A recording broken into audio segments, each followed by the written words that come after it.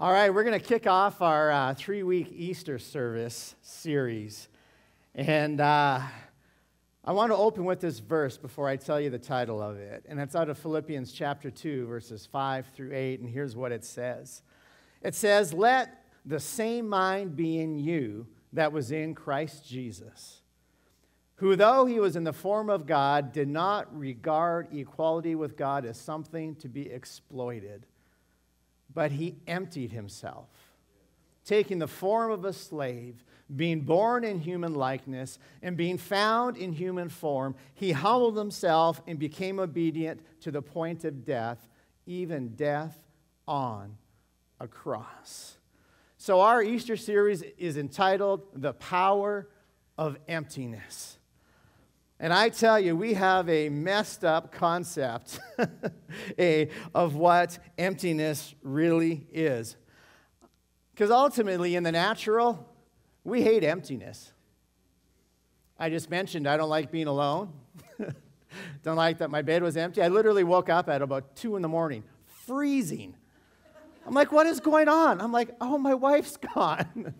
My little built-in heater's not here. And so I'm like trying to find a blanket and figure out how to stay warm, you know. But really, empty for us it's normally a bad thing. It's like a disappointing thing. It's like it's all gone. There's nothing left, you know. And we get bummed if the fridge is empty. We get bummed if our bank account's empty. You know, we get bummed if our love tank is empty. You know, the reality is this. We get bummed if our gas tank's empty. Especially right now, right? Because when our gas tank is empty, that means we've got nothing left. I literally drove around yesterday. I was at the church all day. There's people here working on stuff. And I don't know how many trips I made on empty. Just hoping I could keep going, right? And, you know, but that's what we do. We try and see how far we can go with just, you know, a little bit left. It's water, don't worry. It's not gas. Come on. Jules right there. I'm smarter than that. Work with me, people, right? So, for us, emptiness is just such a disappointing thing. We think, man, it is going to cost me something now to fill up, right? This is going to be a process. It's going to take time. That's actually why I was driving around on empty so long, is I didn't have the time, right? Let me say this. I have a 23-gallon tank, and I put in 22-point-something gallons of gas. So I was like, I was riding fumes, right? But that's what so many of us do. We live our lives, and we find ourselves empty. And then we don't know what to do. We either can't afford to fill our bank account back up. We can't afford to fill our gas tank up. You know, we can't seem to figure out to fill, you know, how to fill our own emotional love tank. We can't figure it out, and it's hard. But ultimately, God has a whole different idea and concept when it comes to emptiness. You see, again, we look at it and we're like, there's nothing left. There's nothing in here. But the way God looks at it is, okay, wait a minute.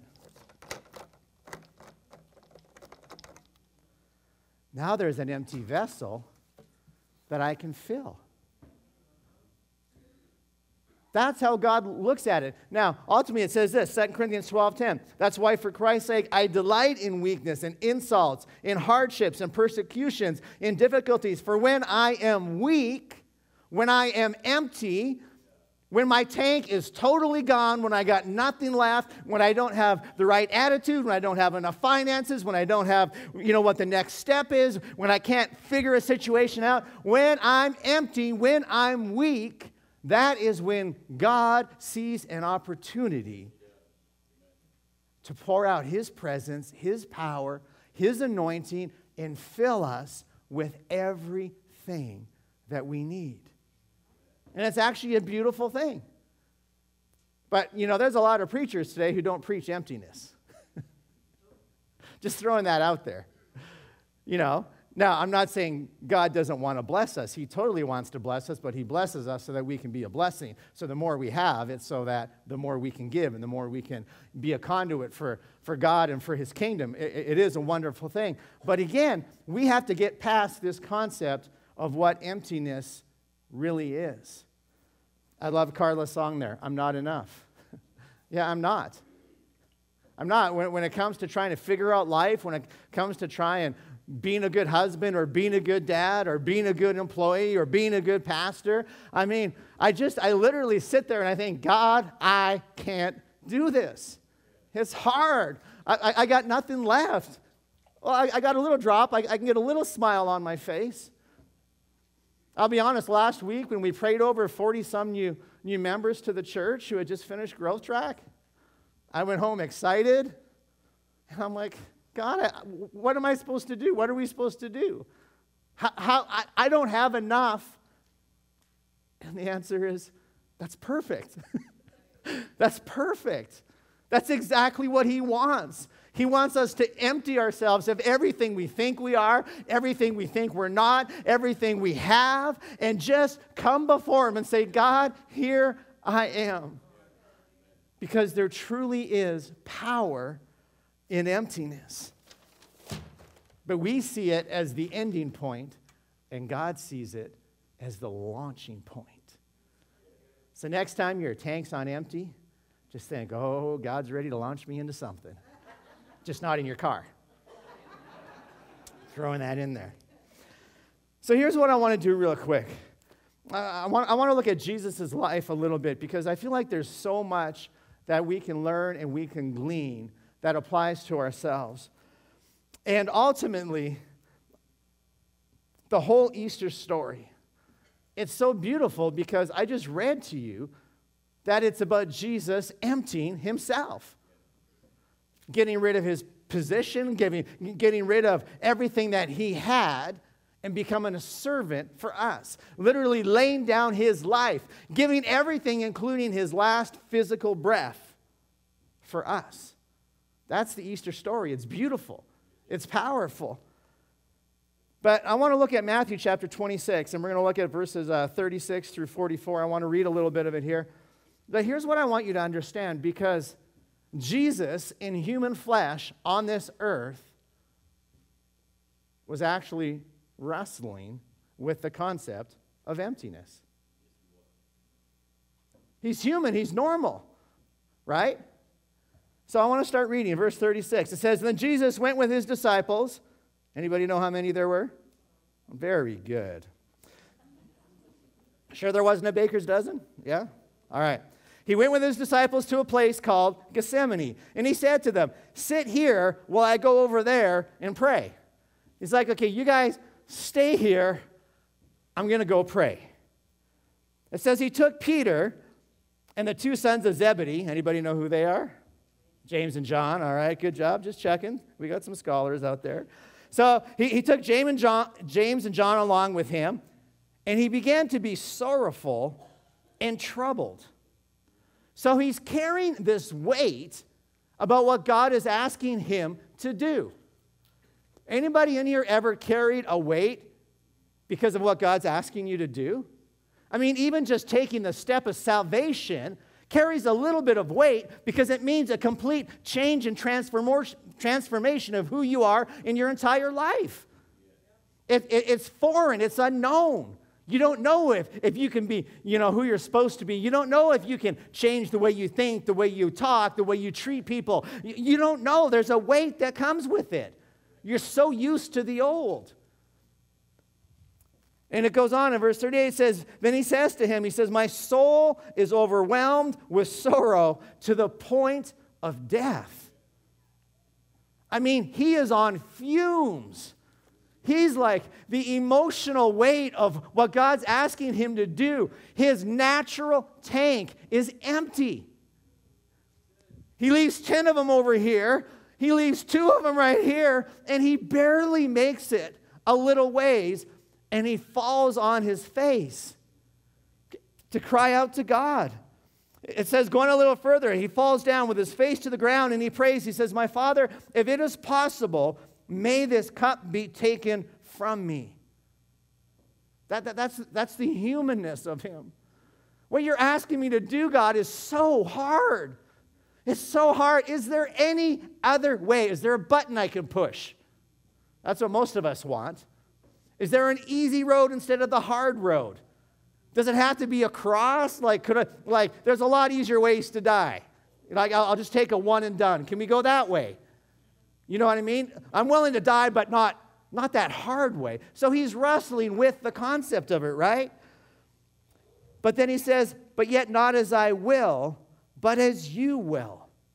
So he's got this resolve, even though he's empty, he's saying, okay, God, it's you.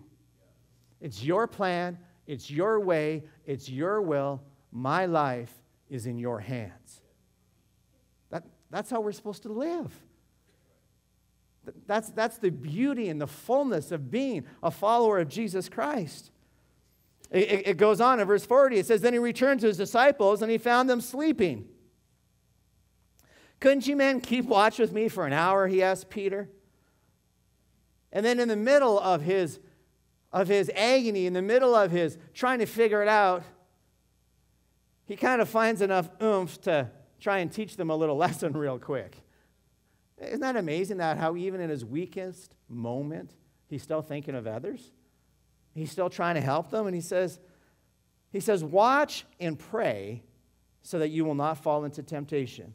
You see, the spirit is willing, but the flesh is weak. Well, I think that sums up every single one of us as believers, doesn't it? I'm going to do it. God, I'm all in. I'm going to do it. Tomorrow. The next day. Next week. I'm actually going to schedule that time with you. You know? Next summer, when I go on that missions trip, bam, I'm your, you know what I mean? And we say it, but the follow-through is so hard for us. Verse 42, it says he went away a second time and he prayed. And he said, my Father, if it's not possible for this cup to be taken away unless I drink it, may your will be done. So in his humanness, again, he's going, okay, this is so hard. But once again, God, your will be done in my life. Verse 43, it says, when he came back, he again found them sleeping because their eyes were heavy. I'm just going to say this real quick. You stay awake for whatever you want. Isn't that true? You'll stay up to 2 in the morning watching a movie, playing a video game, doing whatever. You know, if you got to go skiing, you'll be up at 5 in the morning or golfing at 4 in the morning or whatever it is. And if you're going on a vacation, you'll catch a plane any time of the day. I'll do 3 connections and whatever just to get there. And you find the energy and the zeal and the awakeness that you need to do the things you really want to do. So when you find yourself not doing the things you say you want, then there's actually something deeper going on inside of you. Just throwing that out there. That's not my message. And he goes on, and he says this. In verse 44, he leaves them, and he goes away for a third time. And he says the exact same thing. He shares his heart. He's real. And then he says, okay, God, not my will, but yours be done. So 3 times Jesus prayed to see if there was any other way. So I'm going to come up with 3 points because I never have 3 points in my messages. But really, the simplicity of the power of fullness is John 3:30, he must become greater, I must become less. More of God, more of his power, more of his strength, more of his anointing, more of his ways, more of his ideas, more of his love, more of him, less of us. That's what it's truly all about. So how do we get down this road if we keep falling asleep? If we keep ignoring what's going on around us and we're not willing to pray and to seek and to try and listen to what it is that God's calling us to do? How can we make something different and quit running on fumes and feeling empty? You see, emptiness is a good thing if you're a vessel just waiting in God's presence to be filled. Emptiness is a bad thing if you're not going to God's presence, asking Him to fill you. If you walk around empty and you don't give God the opportunity, you're going to be cranky, you're going to be irritable, you're going to be angry, you're going to be lost, you're going to have no peace, you're going to be all over the board. But when you understand, okay, wait a minute. God, I need you. And you come into His presence and you allow Him to fill you. That's where things began to change. So how can we begin to get this mindset, the same mindset that Christ had? Here's the first thing that I see. You need to stop the useless pursuits. Now, this is the one little lesson that He threw by the disciples there. You know, you need to watch and pray because your spirit's willing, but your flesh is weak, right? Your spirit's willing, but your flesh is weak. So quit pursuing all the things that feed your flesh. Just because you're tired, don't go to sleep. Just because you're hungry, don't eat. Just because you don't want to, don't not do it. Just because you have a feeling doesn't mean it's the leading of the Spirit. You've got to tap into God. You've got to begin to distinguish, what's God and what's you. And you've got to begin to put your flesh down on a regular basis. And the best way to put your flesh down is to stop the useless pursuits. Every single one of us has things that we pursue. And I'm not just talking sin. I'm just talking anything. It can be a hobby. It can be a career. It can be whatever it is. Things that we pursue that take everything we have. And we put it all in. And we dump it all in, and we wonder why we feel empty. Because we're using our finances, our resources, our energy, our heart. We're using it all on useless things. They're not things that are going to bear much fruit in our life. One of the saddest things for me, and this is after being a youth pastor for 20, however many years, is the amount of pressure that American culture puts on kids, especially guys, to be athletes. And how we teach them to devote so much time, so much effort. Now, I love sports, and sports are good, and there's things you can learn from them. Taking care of your body's good. Team sports are great. There's dynamics you can use. But let me tell you something. Every single one of those kids who was playing YSA soccer yesterday are not going to play in the World Cup. The odds of any of them getting there are pretty slim. The odds of their bodies being healthy enough and not getting hurt to make it a lifelong career is even slimmer if they even did make it there. And so what we're doing is we're teaching the next generation to pour everything in to something that's not potentially going to bear lasting fruit. You don't build your life on your athletic abilities. I found that out. That was the one thing that I loved. And at 21, actually at 18, when I first fell off a mountain, it was pretty much over. At 21, I had to get my first artificial hip. Yeah, it was done. I literally had to wrestle with my identity. Because that's what I did. That was one of my pursuits. That's how I identified myself. Rather than understanding that my identity is in Christ. And I'm not saying you can't play sports, and I'm not saying you can't be good at them. God uses athletes all over the place to bring Him glory and honor. And if that's what you're called to do, then that's fine. But I tell you, I promise you, it's not the amount of kids that are in sports right now. So play sports, but don't make it a useless pursuit. Psalms chapter 10, verse 4 says this. It says, "In his pride, the wicked man does not seek Him. In all his thoughts, there's no room for God." So it's the prideful, arrogant man or woman that goes into life, goes into their day, and tries to get their fill on the world. They're trying to get everything they can from what they do, from their careers, from relationships, from their position in culture or whatever it is. They're trying to get everything they can. They're trying. And it's pride.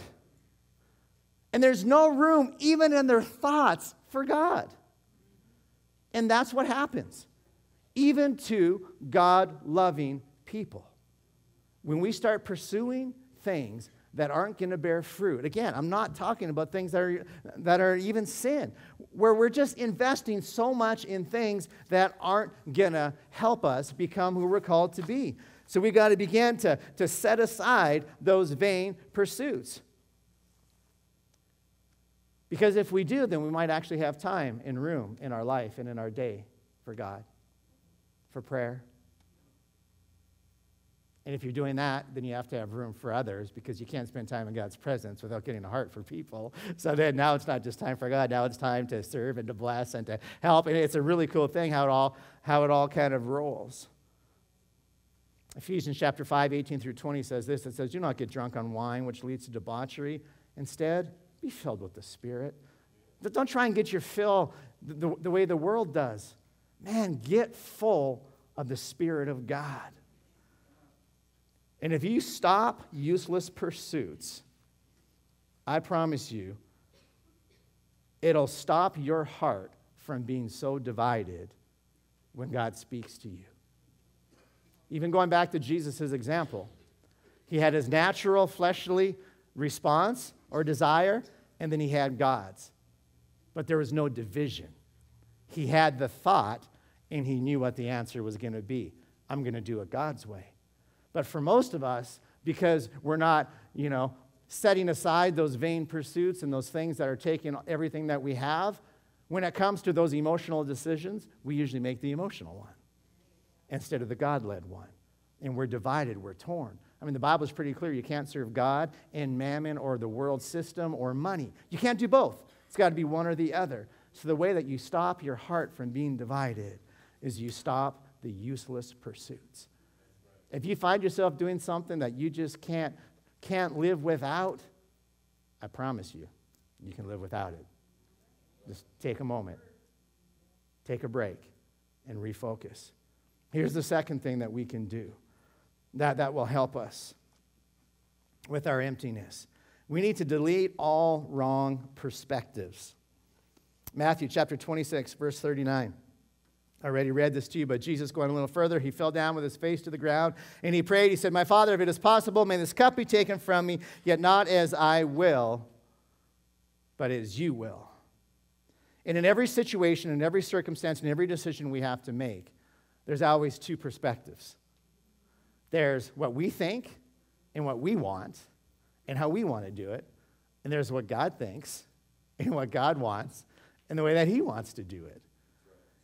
And what we need to do is exactly what it says in 2 Corinthians 10:5. We got to demolish arguments and every pretension that sets itself up against the knowledge of God, and we take captive every thought to make it obedient to Christ. God's asking you to do something. God's telling you to do something. Your flesh doesn't want to do it, but you say, "Not my will, but yours be done." It's too hard. No, I take that thought captive. God, I believe that I can do all things through you. If you're calling me to do it, I can do it. I don't think I could ever stop. Wait, no, I believe I can, God. If you're asking me to make a change, if you're asking me to make a shift, then I believe you're going to provide me the strength, you're going to provide me the finances, and we got to begin to take those thoughts captive. We got to get rid of all the wrong perspectives. The number one perspective that most of us have skewed is the perspective that God doesn't have our best interest in mind. That God is trying to withhold something from us when clearly he tells us in his word, "No good thing do I withhold." He's not withholding anything. He's trying to guard us. He's trying to help us. And here's a really big one. And I think this is paramount, especially after just doing a baby dedication. You got to think bigger than yourself. You've got to think of your family, and you've got to think of your godly legacy in those who are watching you make the decisions and the choices that you're making. It's huge. It's huge. You've got to get rid of every perspective that doesn't line up with the Word of God. And if you begin to delete all the wrong perspectives, it's actually going to make room and give you the opportunity to start trusting God more. And the more you do it, the more you'll trust him, the more you'll love being led by his Spirit, the more you'll just find, like, you won't want to do anything else other than saying yes to God. Especially, now I'm not saying it's easy, but you'll love the fruit of it. You'll love the fruit of doing the hard things. You absolutely will. So then here's the last one. And this is out of Matthew 26:42. Jesus went away a second time when he prayed once again, "My Father, if it's not possible for this cup to be taken away, unless I drink it, may your will be done." And that's what I call surrendering control. And this is where so many of us, myself included at times, we struggle with just trying to control people, trying to control situations, trying to control our finances, trying to control how everything happens. Like we just want to grab a hold of things and make people and make circumstances line up the way that we want them to.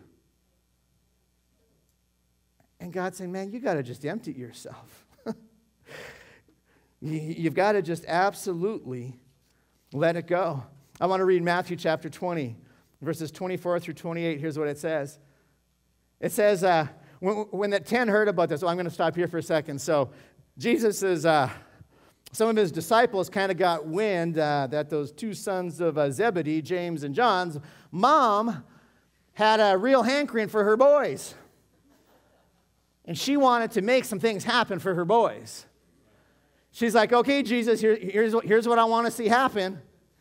When you establish your kingdom, I want one of my boys on the right and I want one of my boys on the left. That's what I want. That's the way this is going to go down. That's what I see. I hope you see in my boys what I see, you know, and like, what do I have to do to make this happen?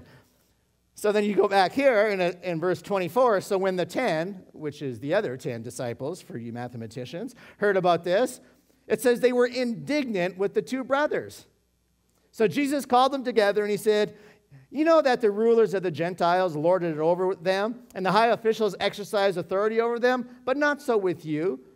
Instead, whoever wants to become great among you must be your servant. He goes, okay, wait a minute. Just quit thinking about who's in control, who's higher than who. Like, just forget about all of that and just serve. Whoever wants to become great among you must be your servant, and whoever wants to be first must be your slave, just as the Son of Man did not come to be served, but to serve and to give his life as a ransom for many. So here's the deal. When it comes to control, does it really matter if you have say about everything? I'm talking to myself too. Does it really matter? Or should our priorities be just like Christ, where we just want to serve and be a blessing? Who cares if you get the credit? I just want to be obedient to God. And honestly, if we're going for natural, you know, trying to get accolades and applause and thank yous on this earth, then that's what we get our fill of, and pretty soon you're empty again and you need more. Come on, I need some more affirmation. I need some more, you know, and then you're empty again. Come on, I need some. But yet when you begin to find your affirmation and your fulfillment in simply walking in obedience to God, then you can be the greatest servant of all. And that puts you in first place in God's kingdom. But the only way that happens is if you yield control. Control of everything. That means, okay, God, I'm going to do it your way. I'm going to do relationships your way. I'm going to do work your way. I'm going to do finances your way.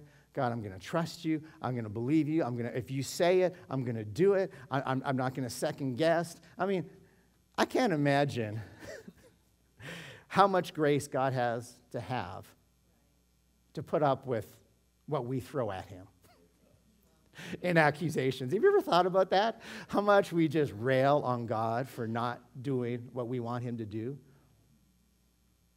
Do you realize how many people would just be off the face of the earth by lightning if we had control? Do you realize how many people wouldn't work at your place of employment if you controlled it? Can you imagine where all the finances would be if you had control? You know what I mean? It's like, whoa, whoa, whoa. No. As believers, if we truly want to walk in the power of emptiness, we've got to yield control to God.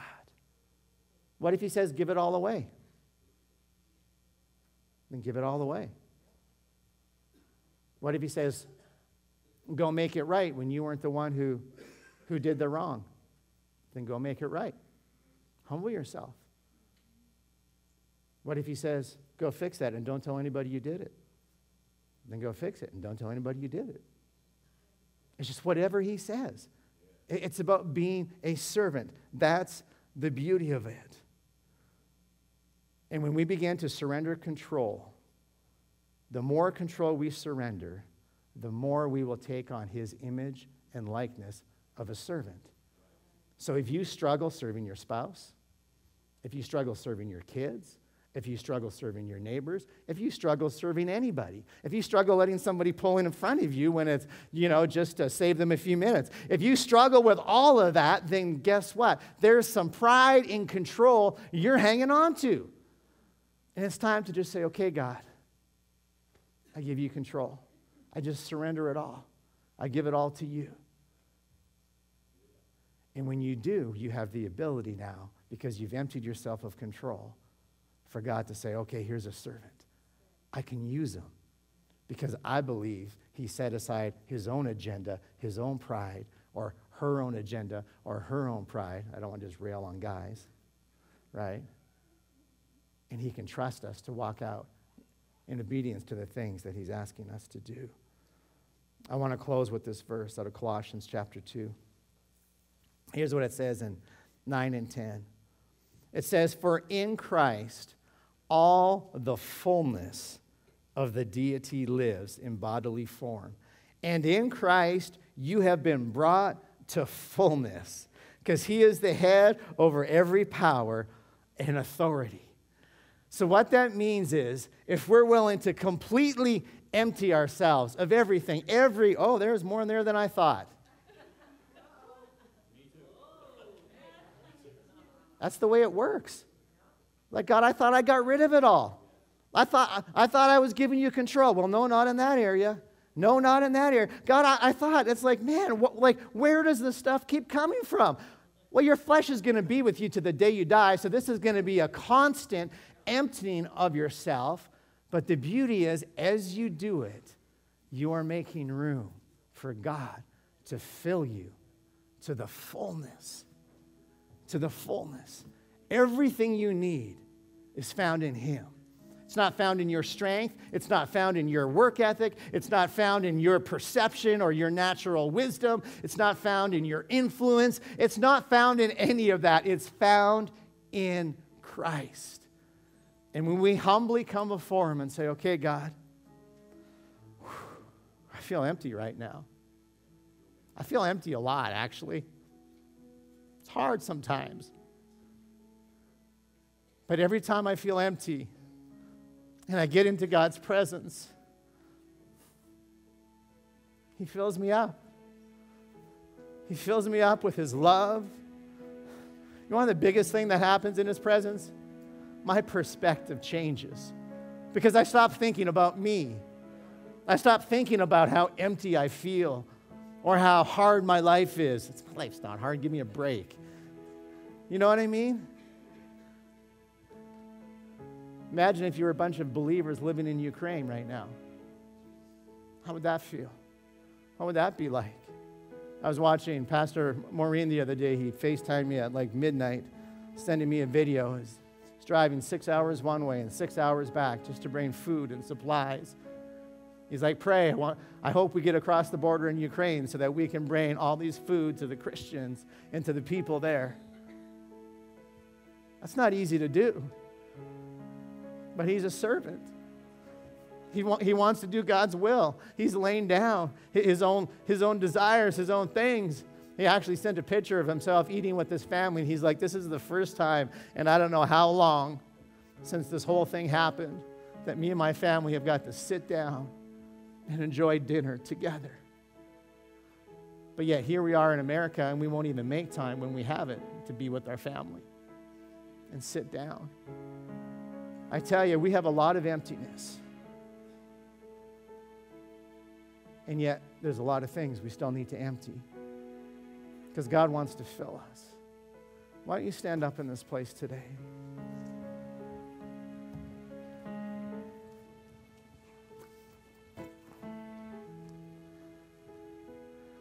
I don't know if you could do the song, It's Not Enough. That was like my message there. Because I feel like to fully walk this out, I feel like you've got to make a declaration. I'm not enough. I'm not. God, I need you. I need you more than charisma. I need you more than money. I need you more than strength. I need you more than anything. God, I need you. I cannot be who I'm called to be without you. And so I'm going to say a prayer, and then I just want you to take a moment as they sing. I just want you to make that declaration to God. If there's something in your life that's been a vain pursuit, that you're wasting time, effort, and energy on, if there's control that you need to let go of, then just take this next couple minutes and just say, God, I give it to you. Lord, we're in this place today because we are a needy people in the natural. God, we need all that you have. So God, we just purpose to empty ourselves of anything that would hinder your power, your presence, your anointing from coming and filling us, God, so that we can be the men, the women in the church that you've called us to be. And God, as we take a few moments here, God, just speak to hearts. God, help us to just lay down anything and everything, God, that's holding us from walking in the fullness and the power that you want us to walk in. In Jesus' name. In Jesus' name. Just take a couple of minutes here.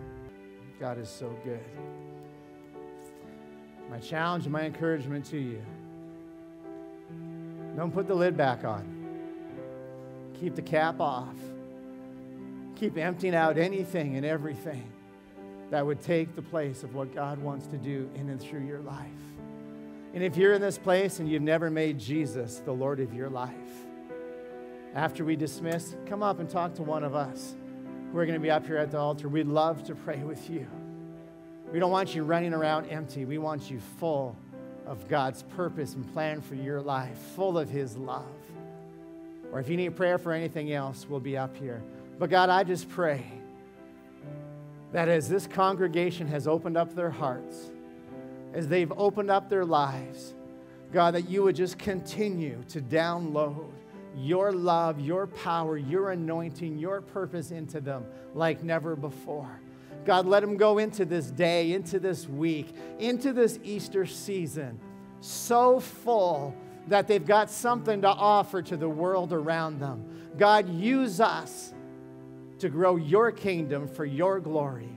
In Jesus' mighty name, amen. Amen. You guys have a blessed day.